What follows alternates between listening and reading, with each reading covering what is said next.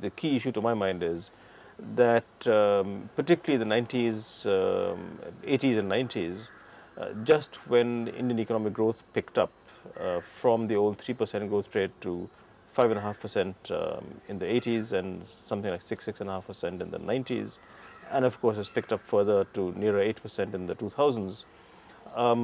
Normally when that kind of economic growth acceleration takes place, you also have urban growth acceleration, and the opposite has happened in India.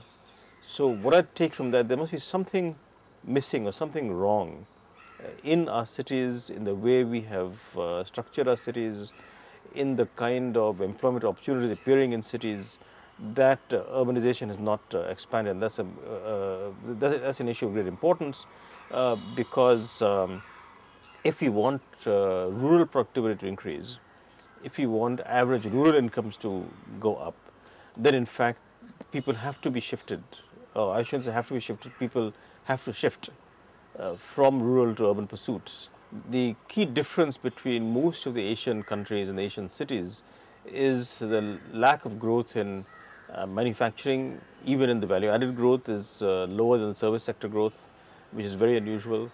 And manufacturing employment growth is even worse. In fact, there's very little manufacturing employment growth in the last 30 years. And to my mind, that's among the key reasons for the slower urbanization. And therefore, I'm glad to see that the government is now coming out with some kind of national manufacturing policy. But as part of that policy, there has to be, or there ought to be, a very explicit recognition that we need to take account and we need to take advantage of all the benefits that come from being in cities in terms of agglomeration economies, etc. We need to have a strong policy for encouraging industry to come up in cities, and of course taking care of all the environmental issues, etc.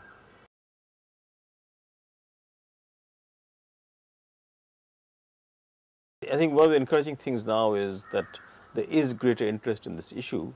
So you have two recent reports, one by McKinsey and the other by the high-powered committee on urban infrastructure, led by Dr. Mrs.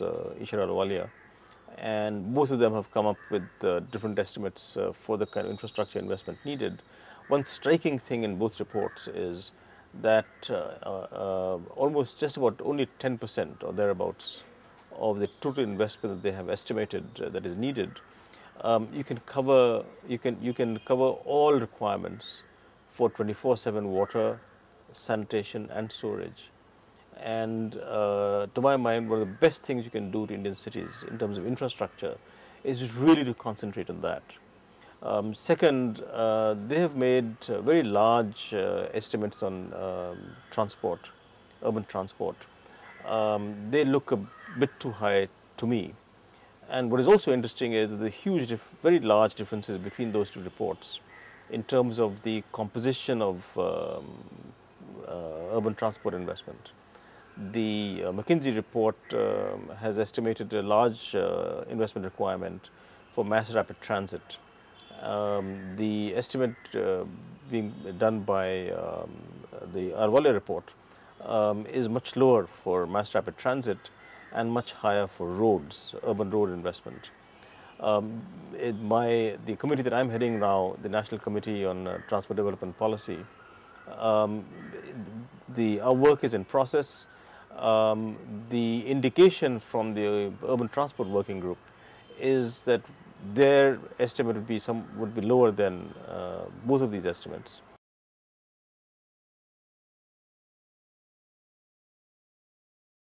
One of the key issues really is that the way that we structure the governance of our cities, you have a reasonably high degree of confusion in the institutional structure. This is not unusual if you look at even many other countries, that that what you do find is a whole host of institutions that have something to do with the running of cities, from municipal governments to utility providers to development authorities, etc. And we have all of them. I think we do need some better clarity in that. But even more importantly, the way things have run over the many years, 50, 60, 100 years even, that there's no prestige attached to working either for a municipal government, for a development authority or a local utility, and obviously the best minds are not going to these activities. So we really do need to give a lot of thought on how we can attract best minds to running our cities, to planning our cities, to maintaining them, to provide public services, and also to convince the analytically minded to do more research on these areas, that people ought to perhaps be excited about the possibility of working on these areas. It's very complex.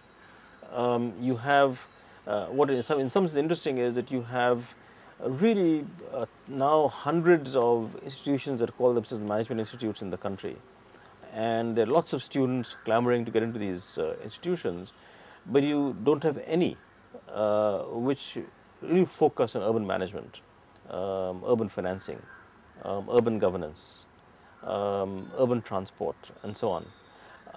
And therefore, looking at this, the way the supply response has taken place on management institutions, one can imagine that if there was a demand for students to come out of urban management institutions or urban transport institutions, etc., that supply would be forthcoming. And so I think this is a big challenge, that we do something so that the urban institutions, whether they are municipal governments or development authorities, public utilities, are attractive enough for people to think of joining them for their careers.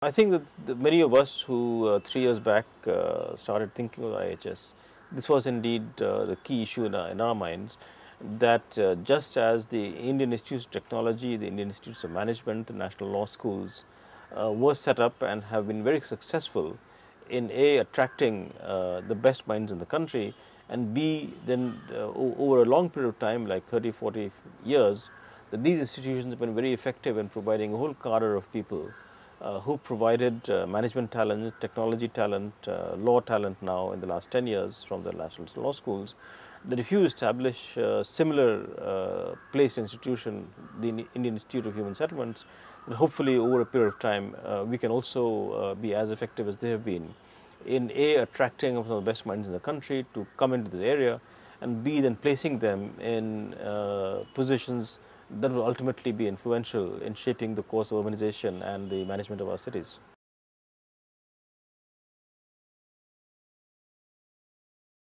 One way that I look at the interdisciplinarity is that my own professional development, that after getting my PhD, I worked exclusively for 4 years on studying one city, that is city of Bogota, and also city of Cali in Colombia.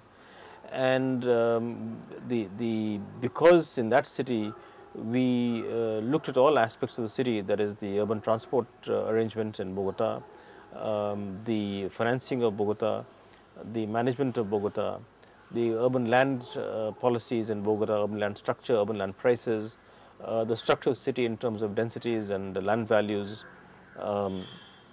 I already mentioned urban transport.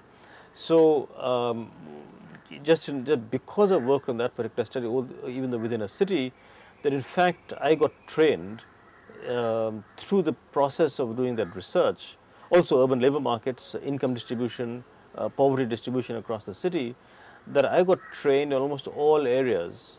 And I then, in my later career, I could work on on infrastructure as a whole. I worked on macro finance, that is the finance ministry looking at the macro issues of the country. That so working on a city lends itself to interdisciplinary work, because obviously all of these issues are cross-cutting, and so in that sense any institution which would want to educate and train people to understand the process of urbanization, to understand how cities ought to be planned, how they ought to be run, and so on, that it has to be interdisciplinary by definition.